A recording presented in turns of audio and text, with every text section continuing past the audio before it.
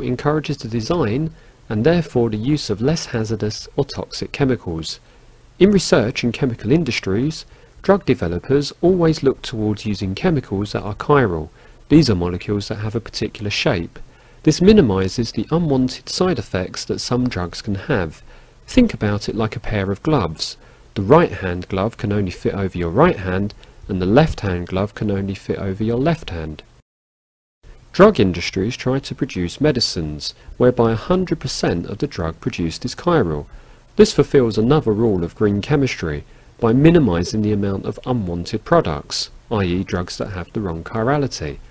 Carefully tweaking parts of a drug's design can also be useful, as drug designs can be used to target specific organs, making the drug less likely to have unwanted side effects.